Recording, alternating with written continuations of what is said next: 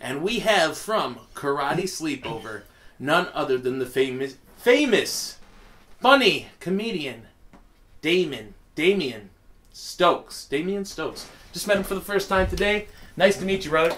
Me too. I gotta say, I have never seen Game of Thrones. Really? Yeah. What kind of TV shows are you into? I don't know. Right now, I'm rewatching Sherlock. That's a good one. It is. That's a good one. Did you like Doctor Strange? Doctor Strange? The movie? Marvel? The movie Doctor Yeah. Strange? Did you like that? Actually, I haven't seen that one yet. If you like that actor, what's that actor's name? Cumberbatch. What's his first name? I don't know. Cumbersnatch. Yeah, that one. Benedict Cumbersnatch. Yeah. If you like Benedict Cumbersnatch, you probably like Doctor Strange. I'll have to check that out. Yeah, for sure. For sure. So, here's a little thing about Game of Thrones. If you're into medieval shit, are you? Yeah. Okay. Lord of the Rings? Oh, yeah. It's like Lord of the Rings at the strip club, basically. How about it? Okay, Yeah. you should definitely check it out. If you took Lord of the Rings to the strip club with like drugs and dragons, that's Game of Thrones. So That sounds like a pretty good time. I'll have to check that out. I'm sorry if I just ruined the whole series for you while you were standing over there. But we've already said our piece about Game of Thrones. Let's talk about you, Damian. Karate Sleepover.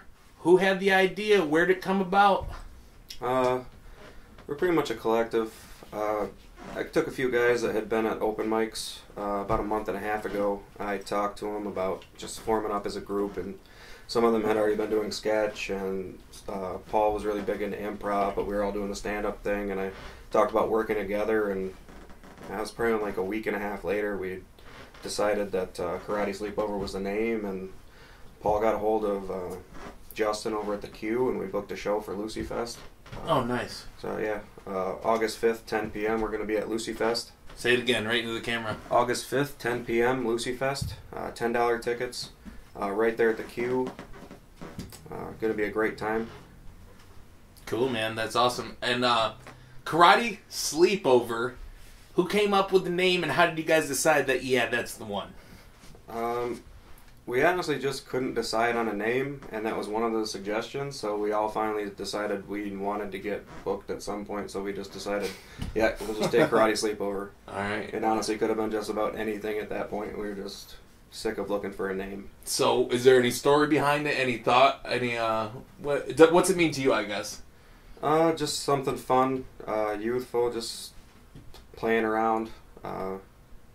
We can make some pretty sweet logos off it. Nice, no doubt. Logos are fun. Did you want a beer, man? Oh, no, I'm good, thank you. Okay, cool. So, you guys basically do skits, or how's it work when you get together? What's the product going to look like on, what was that date again? August 5th. August 5th. August 5th. We've got a few sketches on YouTube now. Our channel's just Karate Sleepover. Mostly they're more commercial based on the show coming up on the 5th. We have one we're editing right now. It's a real good skit. It should be a hit. It's based on superheroes and the dynamic of roommates. It's going to be fun. Don't give away too much, but that sounds good. Yeah. That sounds good, man. Other than that, we just kind of been working on our sets for the show coming up. We have some more sketches in the works, some that we're just writing out and getting down the base for. But we're also working, some of us are working on the improv scene a little bit. Where do you guys like to, where out in the public do you guys like to work out your stuff? Where's a good place that you guys get together perform for a crowd? Thursday nights at the Q, we do open mic. Myself and Andrew Young, another member of Karate Sleepover, we host at the Bear Brick in Little Valley on Tuesday nights. Okay. We usually we share a lot of the same people, so there's not a lot of comedians in the area until you get up to like Buffalo, so we get 4 or 5 guys from Jamestown that drive out to Little Valley, and we get some from Salamanca and Little Valley drive all the way out to Jamestown on Thursdays, and just kind of work our material together. Everybody likes to work together. It's kind of like a close-knit group. Oh, yeah. It's not like competition or catty shit. No, we're once in a while there's a little conflict, but So who's on your shit list? I can't say. You know he's got somebody. You can just see it hiding behind those eyes. There's definitely somebody on his shit list. we'll stay politically correct on that one. All right, damn. We're always looking for the dirt. That's cool. Well, even the people on the shit list, though. I mean, it's a small scene. I still invite everybody to come out to the open mic, even the one I host. I'm never going to tell anyone they can't show up. Even people I find not particularly funny or just offensive. I mean, everyone stays within their limits for the most part. Cool. That's good, man, that you keep it open like that. Positive vibes go a long way. So, when did you start getting into this stuff, man? And what brought you into, like, you know what? I'm gonna go for this. I'm gonna do it. Actually, it was only April, maybe, that I started. I was driving all the way up to Buffalo. Andy started out going up, and I was going up with him. He's got like one show in more than I do as far as open mics, and then it was hell trying to drive to Buffalo once a week, finding the time to drive all the way up there for like 5 minutes of mic time to drive all the way back, and there was no way getting up there more than once a week. So we decided to get a hold of Brandy over at the Bear Brick about using their venue, and we just started hosting, which we got in a slew of shit from the Buffalo comedians are not fans of not earning your spot as a host. So I don't think they like us so much at this point. Well, just because we didn't earn it. It was out of necessity.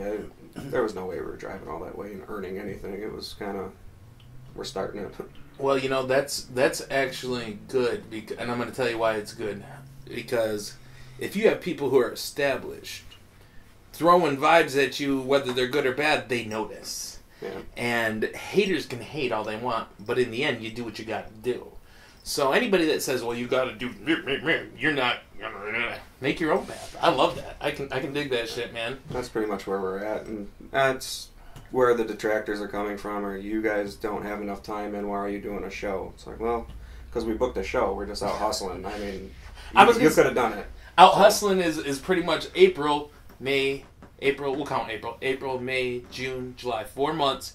You've gone from, I'm going to start trying to do this shit, coming up with material, driving out to Buffalo, fucking I'm going to host my own stuff, and now you got your own troupe that's going to play at the Lucy Fest in 4 months. Yeah, most of that's come in the last month, really. I mean, it's been maybe 5 or 6 weeks. I contacted the guys, Jim Drain, Mike Barrick, Paul Clemente, Jamestown's own, myself and Andrew Young. That's a collective of Karate Sleepover.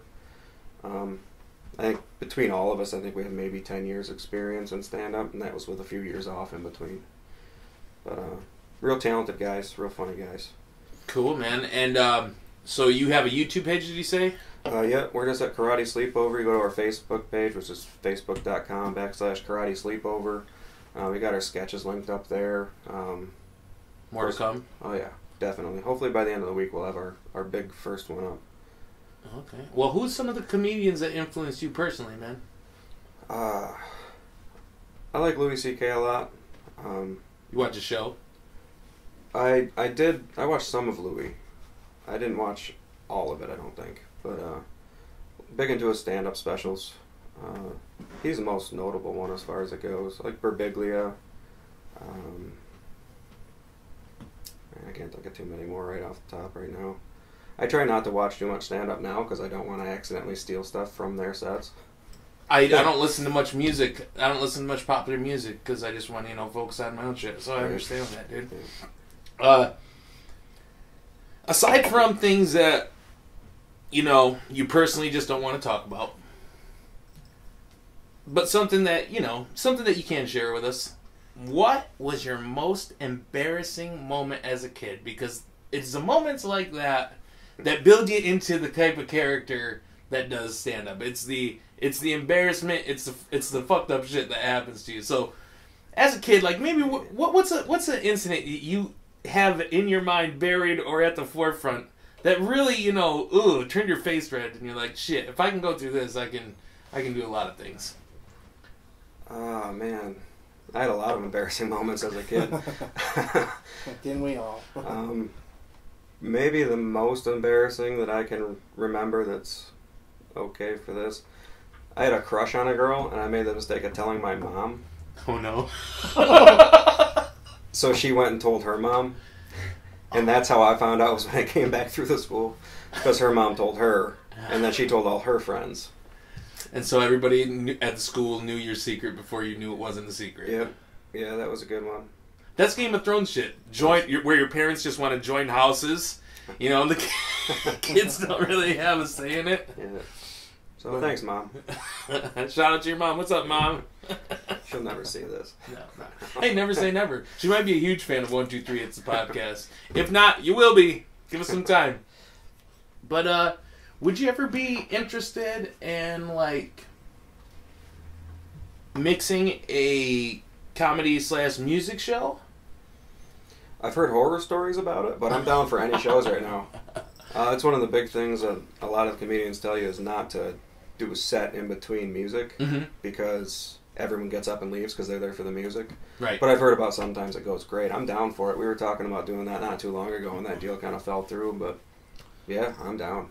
I gotta say, I was recently at a show out in Rochester, and it was a band I like, and they had a puppet, a ventriloquist, and it was not well received.